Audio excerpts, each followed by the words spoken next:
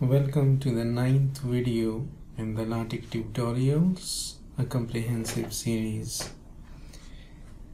In this video we will discuss how to give different colors to a word or a sentence, means how to change font color. This is section 3.3 in my book, so we will start with the font color. LaTeX basically uses black color as a default for writing. In order to change a certain word color, an extra package which is usepackage color is to be added in the preamble. So the very first thing we will be doing is to add in the preamble. Preamble is between the document class and the begin document. So I'm including the package. I will /usepackage. So enter and write here color. So this color will be automatically either in our packages or as we will run. So if we will be connected to the internet, then it will download this package automatically.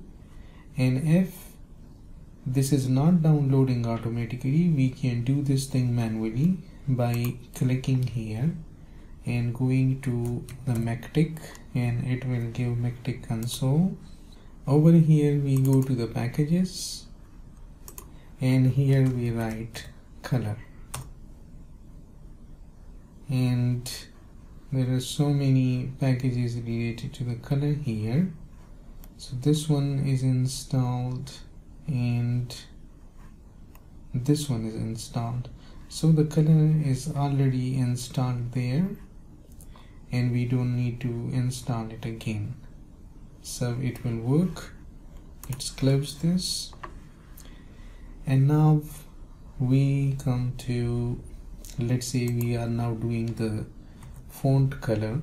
Let's say I am designing a section. This is slash and section. Although it is not necessary to do, but just to give you awareness how to do these things. Font color, and let's build this thing. So we are now in the font color, and here let's say I am writing physics is the study of nature.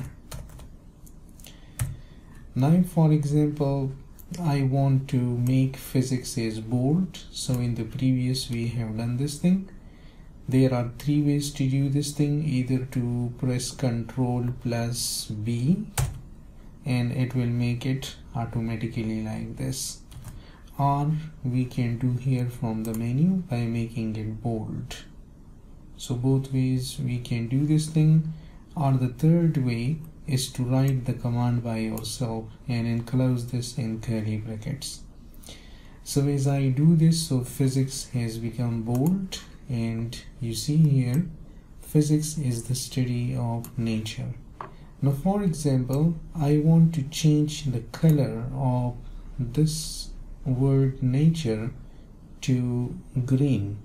So for this we are having this table 3.3, and it is giving us the technique how to do this thing.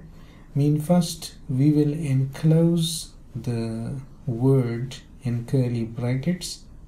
So to do this thing, just go to the word.